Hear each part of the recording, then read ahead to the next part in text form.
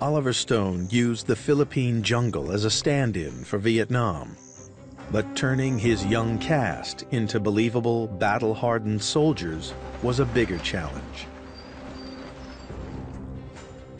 His solution was to hire former Marine and Vietnam vet Dale Dye to put the unsuspecting actors through a punishing 2-week boot camp when they arrived on set.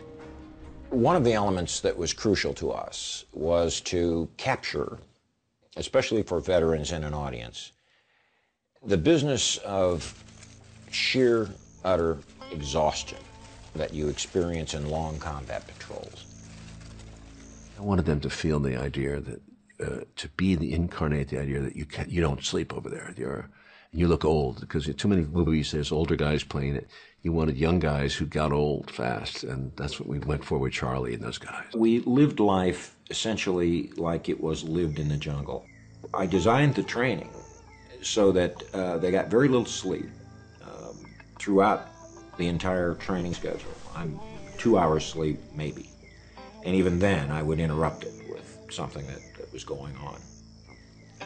Stone's plan might have been extreme, but it worked. In that 2-week period, his cast stopped behaving like actors and started functioning like a real platoon.